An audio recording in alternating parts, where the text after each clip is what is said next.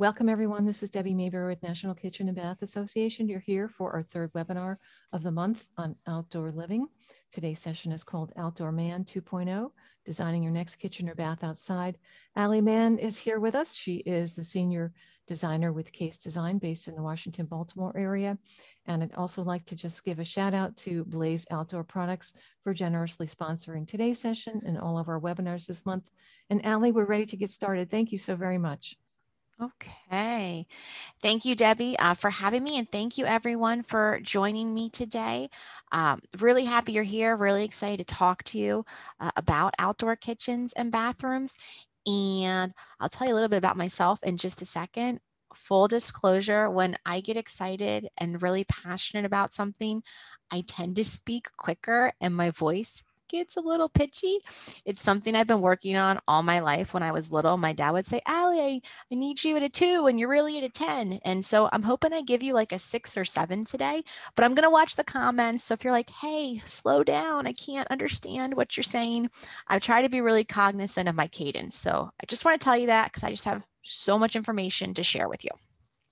So that being said, this is Outdoor MANN 2.0, and I call it 2.0 because I had an opportunity to speak about this last year at KBIS in Las Vegas, and there's a lot of great opportunities to talk about the presentation with the products, with a lot of new stuff to market. We were seeing a lot of new design. So this is an updated version of that with a little more information on it. Plus we've got a little COVID spin on it too. So with that, if you haven't met me before, hi, nice to see you. And let me tell you a little bit about myself. So I am an allied member of ASID. I'm CAPS certified through NAHB. I have my CKBR through NARI. I'm of course an NKBA member where y'all are here. I have a BFA in interior design from James Madison University, and I also teach at the college level too. So I have been an adjunct faculty member at Northern Virginia Community College here in the Baltimore, Washington area for the better part of 10 years. I teach IDS 100, Introduction to Interior Design, and I also teach IDS 130, which is a kitchen and bath course that I wrote for the university. So they're really happy to have that as well. In 2019, I was featured on HGTV Flipper Flop Remix, which was a really cool thing to film and be a part of. And last April during COVID, I was named to the 40 under 40 class by Professional Remodeler, magazine. But I really want to talk with you today about kitchens and bathrooms outdoor. It's not really a new design trend, but it is a big design trend, and COVID's had a big impact on that, and we'll touch on that as well. This presentation today is going to cover and review current lifestyle trends that influence and promote the need for this type of outdoor living experience. We're going to classify key design elements to a successful outdoor kitchen and bathroom space, identify current features and styles for these spaces, and we're going to discuss appropriate materials to specify for these types of spaces as well. Okay, so I'm going to reference the DC market where I'm from because that's what I know. But forgive me, it's talking globally, but I just want to mention what we've been experiencing and impacting here, and perhaps that's something similar that you're experiencing in your hometown as well. So take the DC market where I am from. Pre-COVID, and of course during COVID, we have seen an increase in popularity in outdoor activities. This idea of promoting healthy lifestyles and wellness. There's a picture in the middle right there of the wharf that's downtown on the Potomac River in DC. That's sort of this resurrection, reconstruction of that space that was otherwise an undesirable part of DC for the last 20 years prior to this transformation, which has really sort of celebrated being outdoors, which is really awesome. And this idea that we have free activities left and right of us. And like I mentioned, pre-COVID, my family would enjoy going downtown. I have two younger girls, 3 and 6, and we would enjoy having, outdoor story time at the Sculpture Garden in DC.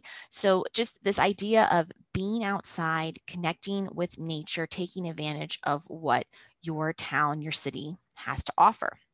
We also have this notion idea too that seasons seem to have blurred. In DC, certainly we have summer that we recognize as being Memorial Day to Labor Day, but really folks are using their outdoor spaces really March till almost November before you have to winterize. I mean, just last weekend, it was so nice here. My family was outside enjoying our fire pit. So this idea that you can lengthen that time that you are outdoor, really able to enjoy that space. And again, that view, this iconic view. So this is patriotic. This is the 4th of July, summertime, Washington, D.C. So if you're in and around this area, everyone wants to celebrate that view. How are you celebrating it? Folks that live on the waterfront or in DC or in Arlington, even the district, they're looking to take advantage of this, and everyone wants to host or have that 4th of July party. If you are in Alexandria, perhaps you live close to Reagan Airport. Again, this is just what my folks do. They like to watch the planes come in and land. It's really special. There's one runway that everyone takes off of and lands on. So watching planes is a thing here too. But this idea that you want to celebrate this view and be outside. And even though we're in the midst of a pandemic, these outdoor spaces that we're creating and encouraging give folks this luxury to gather, but feel safe and socially distant as well. So that's been something folks are really interested in. I mentioned that view. Here's a picture of an Alexandria rooftop deck in Old Town, right there in the heart of things, a hustling, bustling area. But then here you see this kind of juxtaposition with an outdoor space, a backyard, an outdoor kitchen area on a patio setting. And we talk about this inherent need for nature. So you're connecting with friends and family outside, but you're connecting with nature. I think I mentioned in the IDS 100 class that I teach, and I'm teaching it virtually right now, remotely this semester. I think we're going to meet in person next semester. But anyways, remote right now. The very first chapter, chapter 1, is the value of interior design. And there's a common theme in that first chapter even, this idea, this need for nature. And there is a discussion question that goes on to explain the innate desire to spend time outdoors and how this desire relates to design and the spaces we create. And here we are. Again, this is one of the trending spaces for folks that was pre-pandemic, but certainly during the pandemic as well. And it's not just textbook material that is covering the subject. We see trends that are telling us these outdoor spaces are really to be celebrated and had and valued in shelter magazines like Remodeler magazine. Here you can kind of see they're looking at the backyard decks and patios are seeing a rise in the cost recouped, sort of highlighted there. And I just sort of highlighted the DC market where I'm from, showing that that trend is on the rise, which is a good thing. And then we also have from our friends at AIA, the American Institute of Architects, they are telling us that the popularity of outdoor spaces isn't anything new. It's actually been on the rise since 2012. So the better part of the last 9 years, it's been trending in an upward direction. We have this other idea that everybody is talking about it. Our industry shelter magazines, as I mentioned, wealth magazines, the web, social media, financial groups, cookbooks, designers, friends, influencers, celebrities. Everyone's talking, buzzing about these outdoor kitchens and bath spaces. We were seeing a demand pre-COVID, and that early stay-at-home order, that shelter in place that we were sort of asked to do roughly a year ago to help slow this spread only enhanced the need and desire for this even more as folks were staying home. Their middle article right there from Forbes says coronavirus drives residential outdoor living demand and trends. From writer Kate Bailey, she says that the pandemic made homeowners keenly aware of both their indoor and outdoor spaces. And she says that homeowners are investing more now that they're able to spend more time at home. And this time has allowed folks to reconnect with family and nature, become possibly more active, or embrace an outdoor activity like gardening. And it's also funny to know that since we do everything on the internet or social media these days, in as little as 5 to 10 minutes, you could search outdoor kitchens and bathrooms on the internet. You could determine their popularity. You could decide that's something you want to pursue and remodel or add to your home or design. You could check out options from a financial lender, institution, or bank on how you will pay for your next project. And then voila, you've pretty much figured out how you're going to add a kitchen or bath outdoors to your space, with the exception of you need help with the design and the materials, and of course, someone to construct it. Enter you, the designer, and how you can be effective and really help your clients. Other thing I want to mention about that too is we have this rise in kitchens and bathrooms. Sort of parallel with that, again, especially where I'm from, we saw a lot of pools and community spaces did not open last summer, or if they did, they opened late, or with, tons of restrictions, that sort of thing. But this idea that even our pool vendors, a lot of folks were saying, if I can't go to the pool where I've paid my membership, I'll build a pool in my backyard. And as a result, the pool industry, at least where I am, they're booked out 2 years. So if you thought you got on the list to have a pool built last year, you might have it built this summer. You might be waiting next summer. It's just seen that much of a surge as a result of the pandemic and folks staying at home. Pent up demand for it. We're also seeing kitchens and bathrooms outdoor everywhere on prime time, totally in your face, right? So we have networks like HGTV and the DIY network, the cooking channel, the design network, some popular shows like Flipper Flop and Kitchen Crashers and Man Fire Food and Backyard Staycation. I'm certainly not naming all of them, and I would be remiss if I didn't even talk about all of the streaming services that have come to light in the last year, featuring shows on remodeling outdoor spaces as a result of the pandemic. Perhaps they just had all these, shows just magically shelved waiting for an event like this. I don't really know, but we just seem inundated with them now. Netflix has their own design series, and, Discovery and all the likes. Everyone's able to stream design shows on these outdoor spaces. And then there's this idea, when you have this outdoor space, this outdoor kitchen or bathroom, it's this idea of experience. And so I've mentioned this before, but it's just so funny how much it hits home. And let me give you a little antidote. So this is a photo of Jamie Drake. And Jamie Drake is an amazing, a renowned interior designer. He resides in Manhattan, but his work is international. He's worked for the likes of Madonna and former Mayor Michael Bloomberg. But in any event, I had the opportunity to see Jamie speak at an industry show in the latter part of the 2000s. So after we just had the housing bubble burst and the shows were just kind of coming back on the scene, albeit they were smaller. This was in Chicago, but it wasn't nearly the magnitude it was a few years prior, and certainly not even on scale or on par with what we saw in Vegas last year for K-Bidge, like a much smaller sort of outfit. But Jamie was there, he was speaking, and he was talking about experience. And this idea was that the recession we'd experienced then had folks holding on tight to their money, to their purse strings, folks having meals at home. Sounding familiar, guys?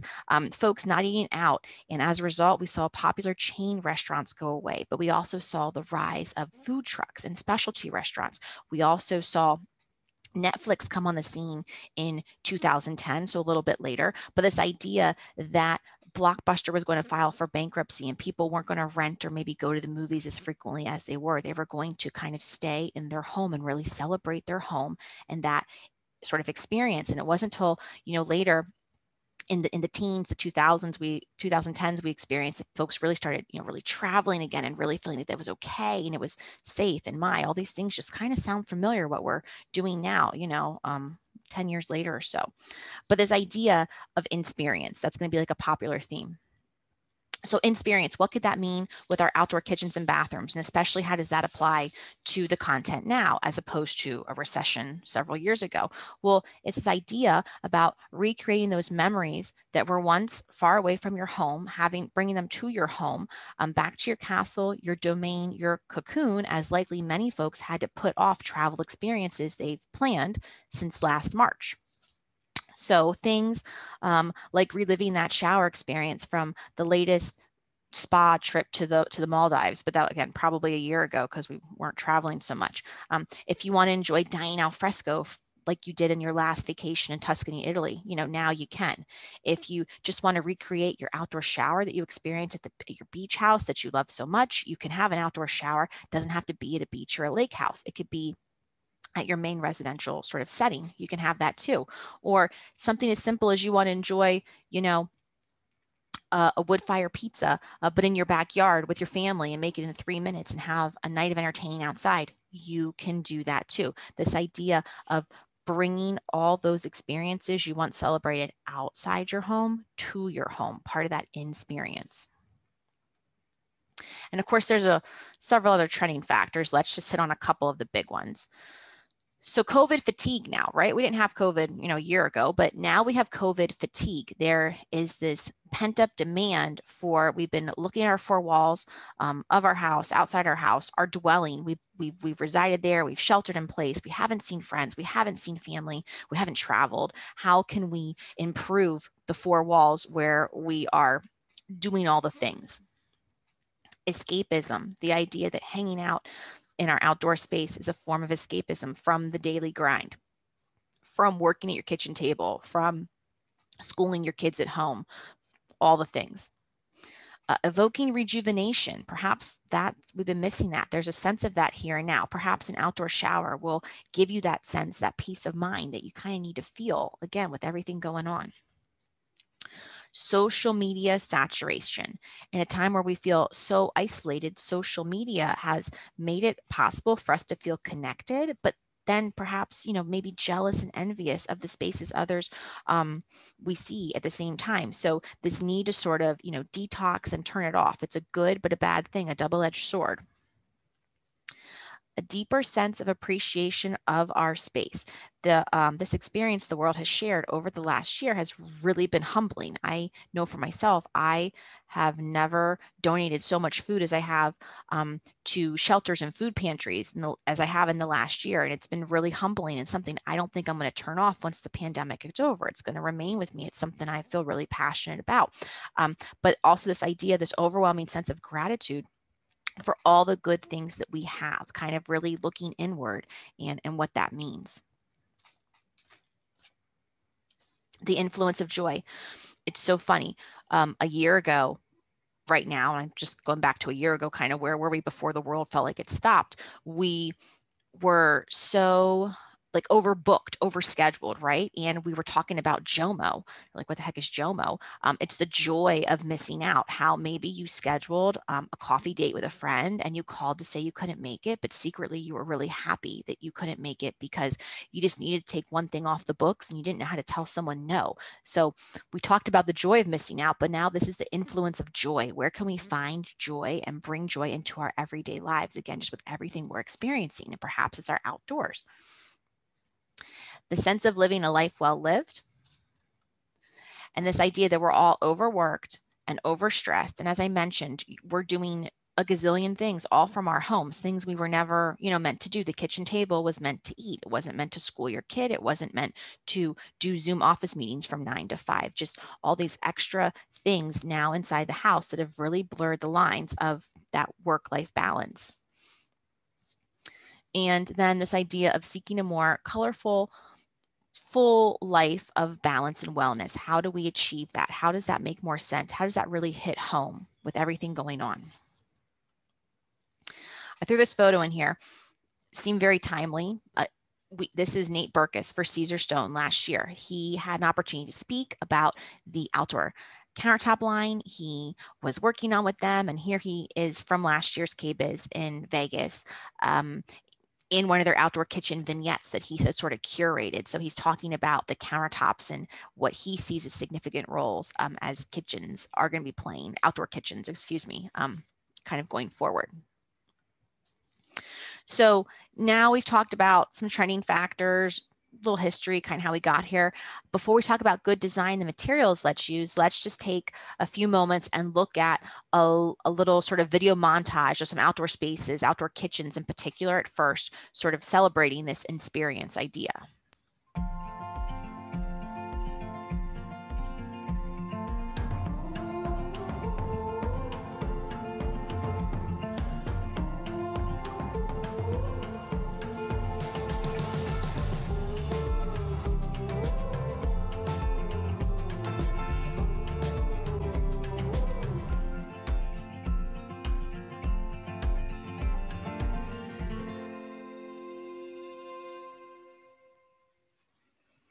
Okay.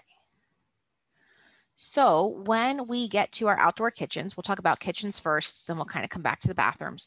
But this idea that every great design is going to start with a plan, and how do we arrive at that plan? Well, we're going to want to start with our 2D and 3D drawings we're going to share with our clients. That's going to be sort of our landing board, our springboard for them. And then we're going to focus on this idea that the outdoor kitchen is going to be comprised of 4 zones. Candidly, there could be like 3, but there's 4 zones. The first zone, the cooking zone area. The number 2 is the prep zone. Number 3, plating and garnishing, but I think that could really be combined with number 2, but we'll call it step 3 for the moment. And then step 4, or space 4, excuse me, the zone where you serve and entertain. That's the fun one, right? That's where everyone's coming over for. So in your cook zone, you want to be mindful of what you're cooking on. Most people would associate that with a grill. We'll talk about some other auxiliary accessories, but this idea, the primary focus is to think about the size of the grill when you're designing and where is it going to go. That's really the big takeaway. That's where everything's going to come out of. Where are you cooking? How are you cooking? So this idea that your grill could be 30, 36, 42, 48, or 54 inches, something along those lines. Figure out your grill size. Then you need to figure out, what's it going to sit in? What's it going to rest in? Is it going to be on a cart? Is it going to be built in? Are you going to use propane or natural gas? You know, both can have lines plumbed to the grill, though candidly, the propane will burn hotter than the natural gas. So sometimes it's preferred by true sort of chefs or, you know, food connoisseurs. But what are you going to do with that? And if you're going to have a grill, are you going to need other cooking accessories? Are you going to need a separate burner for sauteing, for steaming, for frying, for pasta cooking? All these things we could do in the kitchen, but this idea of this experience, right? We're staying at home, but we're going to bring the inside out. So often we're trying to bring the outside in. Here we're bringing the inside out. And also I'd point out that because home outdoor entertaining is becoming increasingly popular, a lot of big box stores like Williams-Sonoma are beginning to sell some of these accessories for less. You don't have to necessarily buy them from an appliance manufacturer. You can get them from a big box store perhaps. Maybe it's not a totally well-known name brand, but you can get it for a fraction of the price, which might be appealing to some folks. Then we have the cooking zone continued, right? We talk about this idea that maybe if you're adding a grill, maybe it's not a grill, maybe it's a pizza oven that cooks the perfect pizza in 3 minutes, as I sort of talked about before. It can be built in, it can sit on the counter, or at the very basic on a prep cart. I mean, so a pizza oven can go a number of places. That could be a nice sort of auxiliary accessory you're adding. Do you need a commercial wok or teppanyaki griddle? Perhaps a smoke or charcoal griddle. Again, kind of bringing those restaurant type experiences to your home, to your outdoor space. So once you've sorted out your cooking needs, that's the first and foremost, right? Then depending upon what you're doing, you may or may not need additional ventilation. And I say that because if you're going to put your cooking feature under a structure that has a roof of some sort, you are going to need to add ventilation. Candidly, it's not my favorite look. Ventilation outside seems kind of like a misnomer to me, but very, very important nonetheless. So if you're doing anything under roof, you are going to need to add proper ventilation over your grill to avoid fires and things like that. So that was sort of zone number 1, the cooking zone. Now we're going to talk about the prep zone. Once we establish the cooking zone, we need to think about what the prep zone includes. And for us, that could be pantry storage that's outdoors, refrigeration that's outdoors too, outdoor trash, sink or prep or something with a waste chute. Maybe it's an outdoor ice maker, maybe a mini fridge or dishwasher. And just a note about that too, you really should be speccing if it's a dishwasher or an ice maker or a fridge, those should be rated for the outside. It's not ideal to put an indoor refrigeration in an outdoor setting. You want to be mindful of that. It's not as simple as taking your dishwasher from your kitchen and putting it in an outdoor setting now. And you also want to remember that if you live in a climate that gets below freezing temps, like we do here, you have to winterize those water items. So that's something to think about too. So that's our prep zone. All those features can belong there and live there. And then the third zone, that plating and garnishing, as I mentioned, that could possibly be combined with step 2, the prep zone. But plating and garnishing is an optional zone. And perhaps plating and garnishing lives in the corner of a staged cooking area, possibly near the seating, but it's not quite entertaining, but it's not quite cooking, but it's not quite your prep. It's almost somewhere in between. If you have room for it, sometimes some of our smaller outdoor spaces, they don't have all this space. So it's perfectly okay to combine zones 2 and 3 if that's what the space requires. But if you could identify them as something separate, that would be helpful as well and good for your client if you have the room.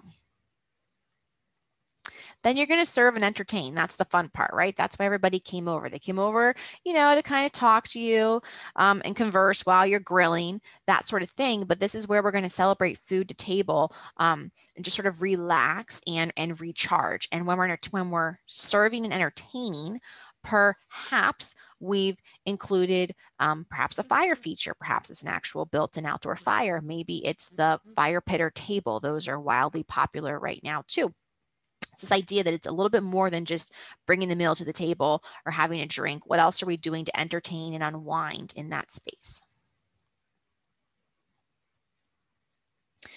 Next, we want to think about materials. We've talked about the design and the layout, but what sort of materials sort of help enhance that design, right? And one thing would be the grill. What's it going to sit in, right? So your grill, could sit in a base cabinet. And if it's not in a base cabinet per se, perhaps it's in a framed application that's then finished with an applied brick or stone veneer or stucco look even. And when you're designing this concept, it's important that you have properly measured that storage space or unit below your grill. So the face frame and doors accurately fit in the opening. If you're doing something like you can kind of see here, a lot of these applications, they have some type of storage below the grill. You want to make sure, you know, you measure twice, you cut once, or in this case, I guess, build once. But this idea that you need to thoughtfully measure what you're going to be doing there if you're not just putting it straight into a cabinet, if you're putting it more in a custom setting like a brick or a stone veneer or stucco application even. And if you're not going that route, perhaps you're doing something more traditional like cabinetry. Perhaps when people think of outdoor kitchens, they might think of cabinets. And I just would make mention, it's not as simple, again, as taking cabinets from the kitchen, placing them outside. You should be looking at an outdoor line of cabinetry that you're considering for this space. Now, it's not to say you can't rule out the indoor cabinets completely if you are potentially under roof or in a breezeway, or you live in an area where you don't have those wide sort of swings of climate and seasons, basically, like we do here. But the idea is best to use an outdoor cabinet, a cabinet that's rated for the outside. When we think of those, what first comes to mind for many might be a version of a stainless cabinet. So some stainless cabinetry, but if we're not doing a stainless cabinet, perhaps you're doing a wood like a teak or a cypress that's rated for the outside. And typically those are going to be like a stain in place application. So you'll usually come to you unfinished. And then you are going to pick the stain yourself with the homeowner on site, which is kind of fun too. So you can kind of really pull all your finishes together, like perhaps your decking material, your countertop, everything, so it ties together. There's a company called NatureCast. That's what a couple of these photos are in here. And I think they're revolutionizing the look of outdoor cabinets. I last got to see them in KBIS last year. And they make a phenomenal cabinet with so many options in terms of finishes and material. But the idea is that they make these cabinets out of a special resin and PVC material that claims their product is weatherproof. And they give a real wood look feel that they even go so far as to cast all their doors and molds in a real distressed cypress. So it kind of has that textured wood element to it that a lot of people like, which is really nice. What was I going to say? Excuse me. That is the NatureCast is that upper left picture. Excuse me. I want to make sure I tell you that correctly. The upper right picture is a teak cabinetry setting. So that's an example of some teak cabinetry there. The lower right is powder coated stainless steel from Brown Jordan. Many of you might be familiar with them. They do outdoor furniture. They also do an outdoor cabinet line too. And then there's just another variation of a more traditional outdoor cabinet stainless door from perhaps maybe one of many of the cabinet manufacturers that you work with, a little bit more standard. And sorry, I was reading the comments here a second. So the cabinets that I was referencing it's called Nature Cast. I can put that in chat later, but it's Nature Cast. They do a really great job with their product. I can give you more information on that later. Nature Cast, there we go. Yes. So those are the cabinets. That's where your plumbing and or your cooking is going to sit and live, right? It's going to support your countertops. And then for your countertops, we think most nearly your fabricators will probably try to push you in the direction of granites and soapstones that are going to hold up very nicely. And they're going to withstand the outdoor elements. But other great selections for countertops include neolith, Decton, and porcelain. I say buyer beware on porcelain, though. It may not fare so well in extreme temperature swings like we experience in Washington, D.C., though will hold up just fine in other regions. So depending upon where you are, take that into consideration. What was I going to say? Also, I mentioned the Caesar stone that just came onto the market. That was really last June when we really started to see it. And those are countertops. Caesar stone makes a line. They have a half dozen colors or so that can be used outside too, in fact. So now bringing that quartz material outside. Quartz wasn't thought to be a good application for an exterior product, not because of the strength and durability, but because of the ability for fade resistance if left in like really heavy sunlight. And according to Caesar stone, they've tackled that. So they say that they've worked really hard on that sort of the UV light that will penetrate their quartz, and so it's not going to fade over time. Again, here's some more examples of countertop materials. So Decton and Neolith we see more commonly in commercial applications and residential applications. We even see wall cladding with this. So countertops to be cladded in a Neolith or Decton material would certainly withstand the elements outside. And as I mentioned, the quartz is kind of iffy because of the exposure to the UV light. So some manufacturers like Caesar Stone have come out with their version of something that's rated for the outdoor space, but not everyone will tell you that their product is meant to go outside. So you want to be mindful of that when you're selecting things like countertops. And speaking of being outside, right? The idea of the UV light, we talk about this idea to shade or not to shade, right? Is that even a possibility depending upon where you're putting this outdoor kitchen or bathroom, although we're speaking about the outdoor kitchens right now. So you definitely want to consider the prolonged exposure to natural light all the time. Is it going to be shaded by some trees or some other article or some object? You've seen those overhangs and umbrellas. Will you be designing it in a covered area or a pergola? Or did you know that, Trex, just to go with your decking, they sell no maintenance pergola kits, for example. What is this setting? Where's this going to be? If this is on a rooftop deck, as we do so many of those in the DC area, you might have, an oversized sort of pivoting or rotating umbrella, maybe on a swing arm that you could maneuver when you need it to be in the shade.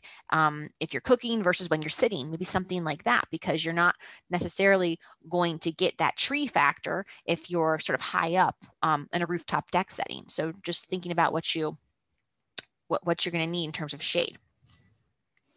I laughed at this next slide. So I was reviewing the shade idea with our Vice President, Bill, here, and Bill was particularly interested in shading and my thoughts on that. And he said, I don't know if he meant to say it, but he said, how about a retractable awning, Allie? And all I could think of was, ew, no. And I thought of Sunsetter from like the 1980s and the retractable awnings and how hideous I thought they looked. My apologies if anyone has one or thinks they're awesome. I mean, no offense. But this idea that was not how I would be thinking I would be shading my maybe luxury outdoor kitchen, but they make some more modified, some more attractive looking retractable awnings now which are a big improvement from those days of Sunsetter and those infomercials. And again, a pergola would be something nice too if you have the space and opportunity to build something like that. But some sort of retractable application might be in the cards, maybe more budget friendly, maybe a cost savings than going to the extent of building a pergola. Not entirely sure, but some options, right? If you're looking for that shaded feature. I know someone had asked a little bit about plumbing materials and sinks, so I want to talk about that a little bit. Interesting, when I was doing my research, and as I've also been doing a lot of outdoor kitchens right now, it's actually funny. From the view of where I did one of my very first rooftop decks in Arlington, because I mentioned the great view of the fireworks. Another house, a couple doors down or up, however you want to describe it, he wanted a rooftop deck too. As I mentioned, there's all these sort of these high-rise applications or these 5-story townhomes. And just in saying that, though, it's funny because we were over there measuring the other day. We are building it for him right now. It's got to be completed before the 4th of July. Gee, I mean, that's a milestone people like. But it was funny because we were pointing to the other project we completed from his roof, and I had to laugh. I'm like, oh, do you know so-and-so? Because we had done that piece too. It was kind of funny. But in any event, not all manufacturers have outdoor plumbing. An example, Kohler, one of the biggest names out there, they have nothing rated for the outdoors. And guess what? They don't plan to. I was really disappointed. I was talking to my rep, Evan and Chris, and I was like, guys, you're missing like a huge segment of the market. And they're like, no, we're just not interested in it. I said, okay. So you could use their product for the outside, but they're not rated. Not a single thing is rated for outdoor use. I don't know if that's a risk I would want to take. I would want to pick something that is rated for outdoor use. So some vendors like MANN, they make outdoor rated beverage faucets, and LK will make some sinks. But the route I have been going is using those materials, speccing those materials or accessories as they're called, from my outdoor appliance vendors who just focus on outdoor appliances. So you saw the advertisement from Blaze earlier. They make a cocktail station with a sink and a faucet. It's very attractive. It's meant for entertaining. And I think that folks in that outdoor appliance world really have hit the nail on the head, and they are able to produce attractive faucets and sinks for that entertainment element, which some of our indoor plumbing fixtures aren't so keen on. So that's what I've been doing. So I mentioned Blaze, but also Alfresco and Lynx. They make really good cocktail stations and outdoor faucets too. And then there's more out there. I'm just naming a few. I'm probably not supposed to, but I've had great success with them. And again, they also sell that grilling application and cooking accessories too.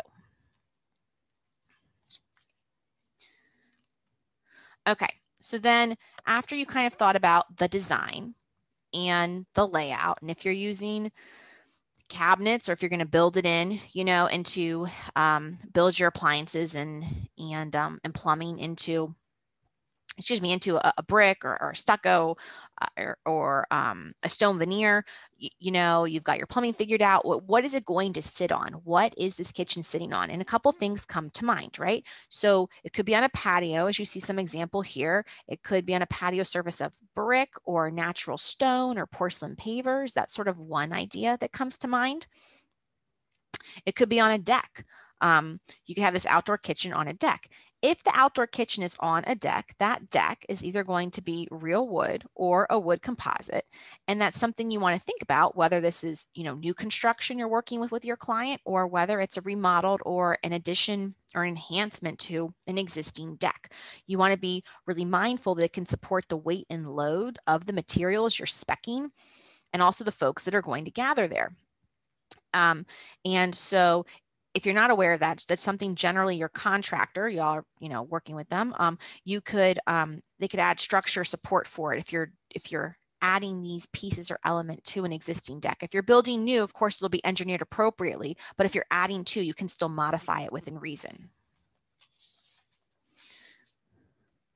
It could be on a rooftop application. So we've said patio, we've said deck, Perhaps it's a rooftop. If it's a rooftop application, the material underfoot is a far greater consideration due to the more harsher and prolonged exposure to the elements. You want to check to make sure that that material's warranty includes a rooftop application. That could be a non-starter right there. And you want to ensure appropriate working conditions. Working considerations, excuse me. How are you going to get your materials up to what might be a 6th floor? Do you need a crane? Do you have to use that crane more than once? If you're using a crane, do you need a special permit? Do you have to shut down streets? Do you have to alert neighbors? Just several things to think about behind the scenes in design that are all part of it and play a huge role, but something people don't talk about so often. When we use our cranes, typically we do one load to get up the decking material and the majority of the cabinets, and then the second crane trip might be then to get the furniture and the countertops and some accessories or enhancements up. Typically these rooftop applications, there is an elevator, but I guess, of course, you cannot get these materials inside the elevator, so a crane is necessary. So just think about things like that. They also provide an advantage, I think, when you're looking to plumb something on a rooftop deck. Usually these rooftop applications, the kitchen is a little bit closer to that roof in many instances than you might think. Like if you think of like a beach house and you're capturing the view of the beach, of the ocean, typically the kitchen's not on the ground floor in a beach house. Typically it's elevated to a 2nd or 3rd floor, so you could maximize that view with the kitchen or deck space. I mentioned in DC, we do a lot of rooftop applications, so people are looking to maintain that view in their rooftop deck, but also in their kitchen and living rooms, which would be situated directly under this rooftop deck, so we can tie into those plumbing and drain lines, which is a plus. It's been a big plus when we've been doing these installations. So I want to think about how are you going to drain if you're doing, a sink? Where are your plumbing lines? What's your access to them if you're doing a rooftop application? You want to certainly think about this for a patio or for a deck, but the roof especially too, where the water is coming down and maybe into your home as opposed to maybe more directly away from it, in fact, too. This is just a little video of our case team, one of our last installations right outside DC.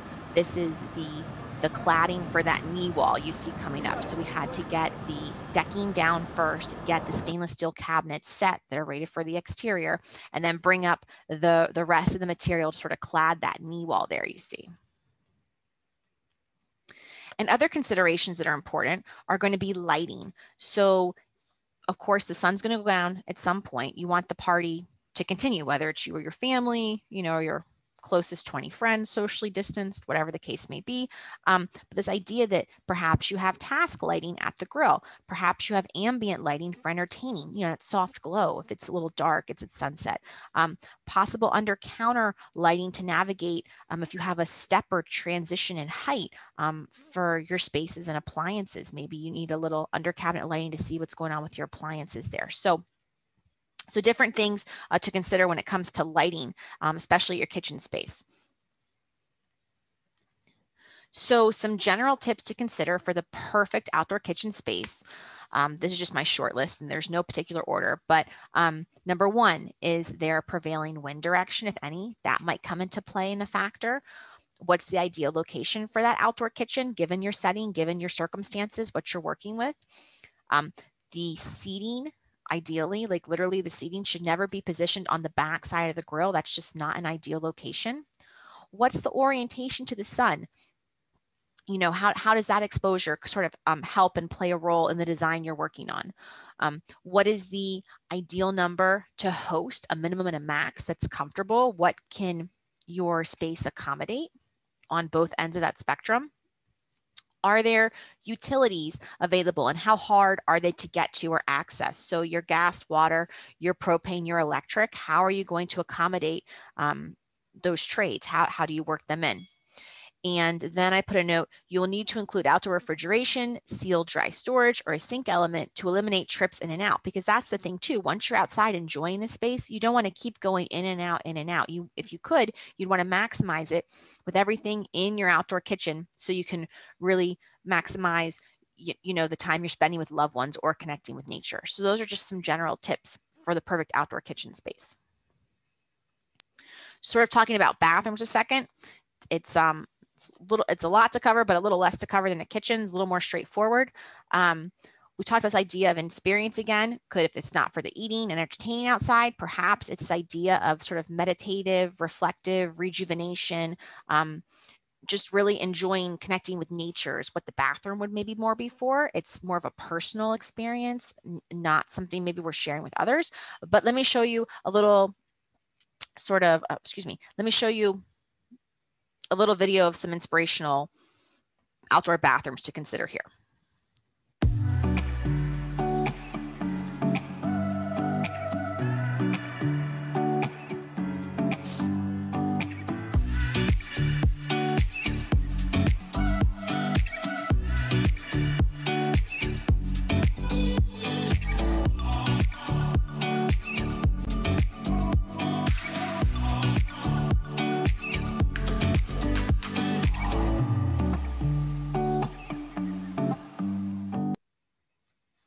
Okay. So the first thing you're going to want to think about when you're thinking about your outdoor bathroom is going to be the location. That is of the utmost importance. Certainly you want that to be in the forefront of new construction. If it's a remodel, it's a great idea to tap into existing plumbing off of perhaps a bathroom or a laundry space, if it's possible. Might not be, but if it is, that's a great opportunity. Let's see. And you want to be sure you have exterior building materials that are spec that can handle this type of space and water and maybe prolonged exposure to dampness. You want to think about that too. Depending upon your exterior house materials, it's possible to place a waterproof liner underneath whatever that wall cladding is. Again, that would be helpful with the prolonged exposure to dampness that space could be experiencing if it's not in direct sunlight, even if it is in direct sunlight. You could build the outdoor shower away from your home. That's an option too, but that would require a more significant budget. Trenching your yard and basically plumbing something similar to an underground sprinkler unit almost is how you're going to get water further away from your house. So if you can tie into any existing plumbing, that's going to be helpful. I put this in here for inspiration. There is a local designer, but she's pretty well known. Her name is Lauren Lease, and this is from one of her former houses. It's a secret garden of sorts. It is this outdoor shower, the sort of little oasis she created off of her master suite, and she was able to tie into some of that master bath plumbing. And she's moved a couple times since she did do this space, but she's always talked about in her social media and in her blogs how if she had an opportunity to have another outdoor bath at any of her current residences, she'd love to, but hadn't had an opportunity. But it's just a nice, quiet, thoughtful moment. It's nice too. It's just sort of very reflective. The plumbing fixtures here, they're nothing really crazy. They look sort of very utilitarian, sort of very industrial, very, very purposeful. Nothing too, which I'm looking at, too showy, in fact, right? But it's just nice little private oasis she's created. So the outdoor bath, right? You want to think about that ideal, well-drained location. Think about outdoor shower plumbing. So just like our kitchen plumbing, it needs to be rated for the outdoors as well. You want to think about appropriate screening and the opportunity to place it in direct sunlight if possible. That's not a requirement. Like I said, it's just going to help with drying out and the prolonged exposure to dampness over time if you can place something more in a direct sunlight area. So a well-drained location. What does it sit on? It needs to be exposed to long periods of dampness we've talked about. It needs to be both rot and slip resistant, and it could be a foundation with such as teak or stone or even porcelain veneers. Those will all work. Drainage is the top priority, and it needs to channel water away from your home's foundation. And depending upon where you live, a natural or direct garden drainage solution may be practical, where the water just runs off naturally and sort of more slowing. This works really well where the soil has more of a sand content and less clay. So think of the beach or the lake house. Otherwise, you need to consider options like a dry well, a French drain, or a shower pan of sorts. So that is the first step, is a well-drained location. Where is it? What does it look like? What's it going to be? Then I think you would be smart and wise if you thought about that outdoor plumbing.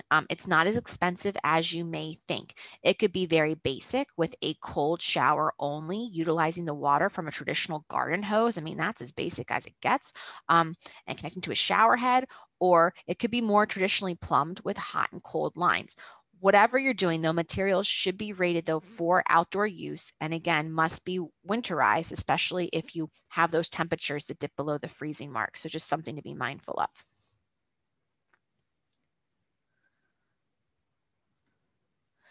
After you've got your well-drained location, you've got your plumbing, you've got privacy, right? So when we think about these outdoor shower, outdoor bath spaces, we typically think about finishes for privacy or screening, things like pressure treated woods like teak and cedar. They work really well for screening and partitions. Otherwise, we might be using PVC sort of clad materials. That could be a nice application too. But how are you going to provide privacy for this oasis in space you're creating? So I think the idea of both the outdoor kitchen and the outdoor bathroom is to providing simple luxury at home. I think a lot of folks sort of miss that, where they haven't been hanging out with their friends or they haven't been traveling, and how we can kind of give them that idea of experience and luxury in their homes by creating these outdoor kitchen spaces and these outdoor bath spaces, just giving them a little bit of a luxury outdoors in their own oasis. Let me see. So in summary, I just want to tell you this other little anecdote real quick. I was just saying, I remember when I was little, and perhaps y'all experienced this too. If I wanted something that somebody else had, or I wanted to do something that somebody else did, my mom would always say, now, Allie, if Ashley jumped off a bridge, would you jump off a bridge? And I would sort of instinctively say, no. Why would I jump off a bridge? Like, that's silly. That's stupid. You say, well, why do you want to do what Ashley does? Or why do you want what Ashley wants? And I kind of got it, and I kind of let it, go. But in this environment, I feel like your homeowner, your client, they want what the Ashleys of the world wants, or their friends, or, things they see on TV, or things they see in social media, things they see in shelter magazines, things they see the TV shows, whatever it is. So they see folks having these wonderful, meaningful experiences outside, and they want to be included in that. They want to know how they can make it theirs. They want to capture that moment in time at their home as well, and make it special, make it authentic, make it theirs. Like I said, this idea of living luxury at home. And I think that you, as designers, contractors, whatever you're doing, you're well equipped to give them that experience and help them with that. And it's really a great piece of the market we can all tap into, and we can all help our clients sort of gain that experience. And so I just sort of put this at the end. This is my little outdoor kitchen and bath sort of planning. So it just sort of covered some of the cooking points again. So this idea that the outdoor kitchen, just, if nothing else, it's 4 zones. It can really be 3, but it's 4 zones. It's cooking, prep, plating and garnishing, and the entertaining. And then the tips and considerations for the outdoor kitchen. We talked about some of those as well.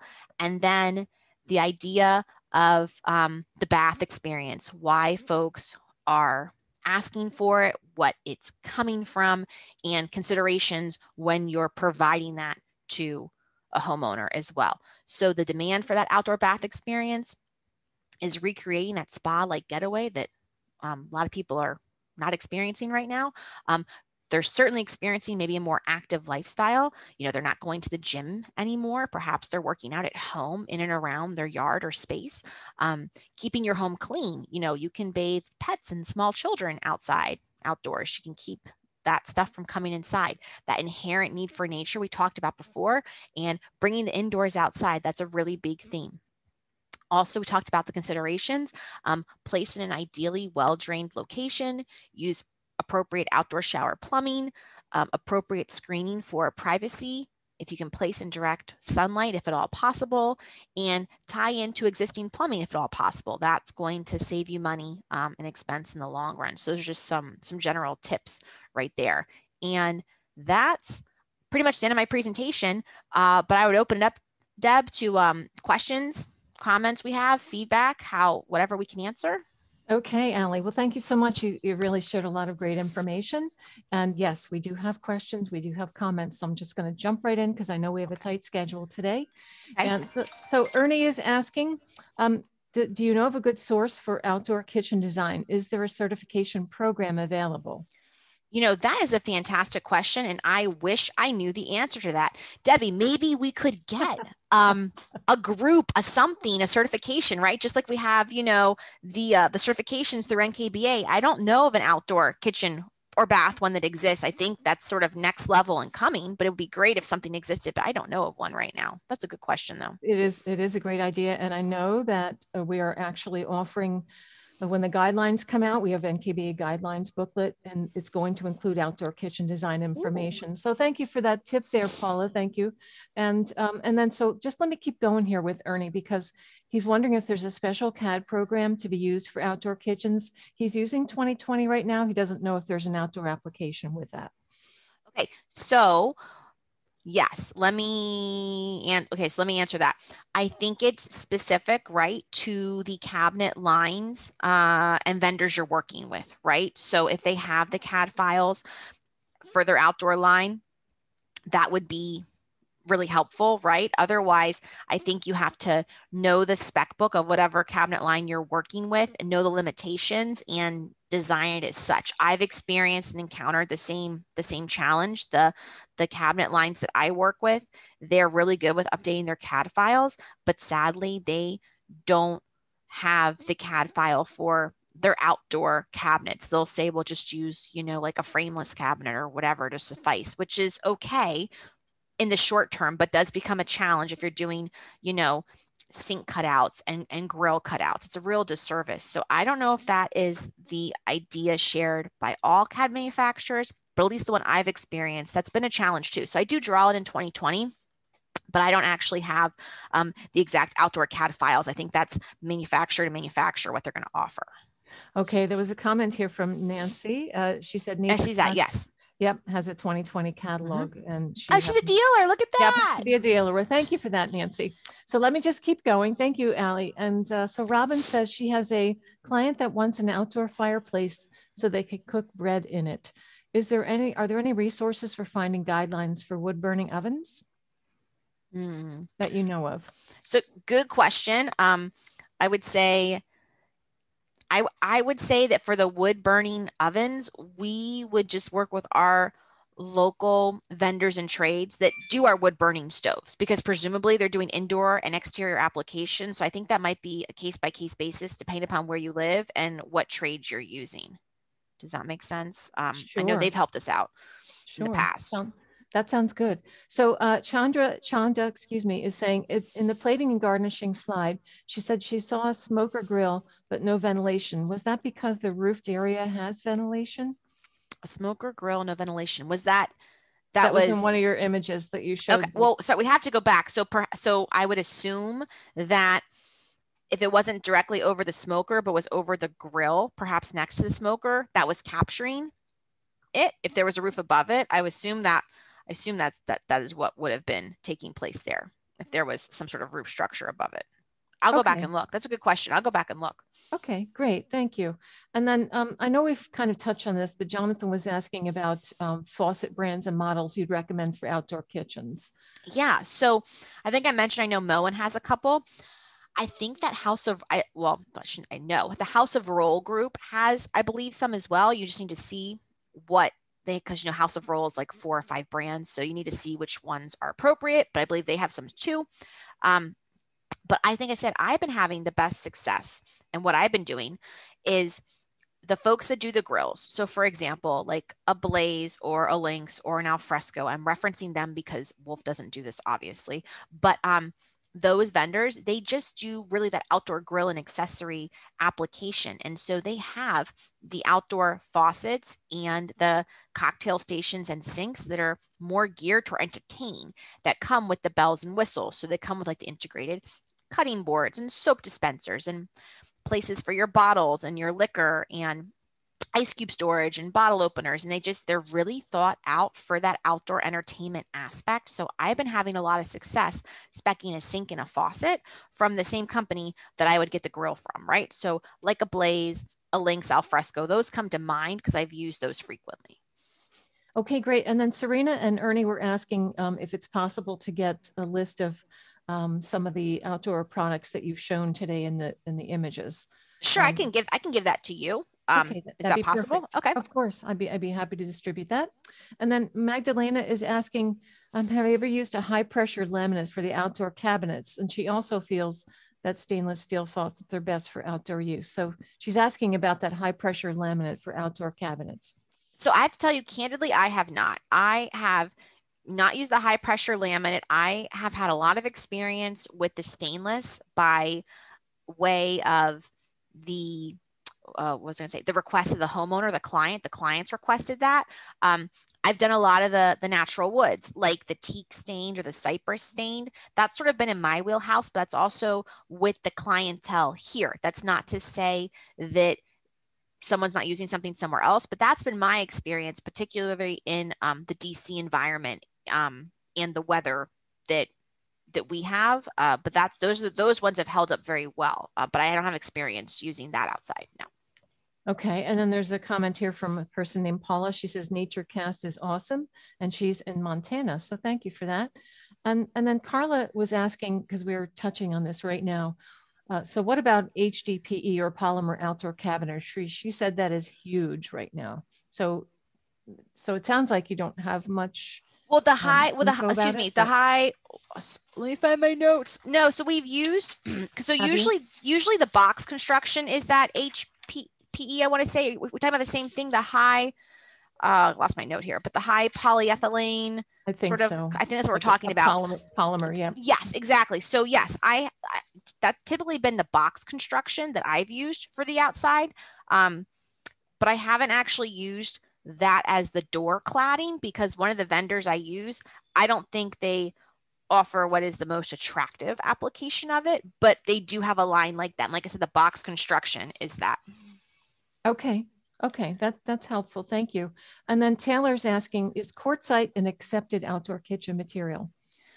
So I feel like I would tell you yes, because it's natural stone, but I would say check with your fabricator, tell them where you're installing it and see what they say. Because I know that the soapstones and the granite, they're going to advise first, but it may be dependent on your climate, your region, that sort of thing. I would think if I had a quartzite, I should probably be able to use it if I'm using a granite or a soapstone, but I would say check with your fabricator. The other thing to check with your fabricator with, on a side note, and I should have mentioned this, I forgot, is they will charge you more money depending upon the application if it's not necessarily right in your kitchen, right? They're accustomed to walking in, it's X number of feet, X number of steps, here are the turns, here's this, here's that. When they get into things like rooftop decks or some patios or some decks, they may charge you more for installation, just depending upon the difficulty of access, how much more difficult it is in, say, a typical indoor kitchen, and they'll charge you accordingly. Okay. Mentioned that. That's good to know. Thank you. And then Elaine there was a comment and a question here from Elaine. So she said recycled sails are great for awnings. Oh, yes, they are. And purses too. Yes. Okay, good. And then she's asking, and a couple people have asked this question. So how do you deal with rainwater and keeping it out of the septic system if there's no roof over the bath, the outdoor bath? Yeah, so I have done outdoor baths without a roof, but I have to tell you, I don't have an answer about the septic system. That I don't have an answer on. I probably should, but I don't have a good answer for you on that. Okay, where might they get an answer? Do you have any idea about that?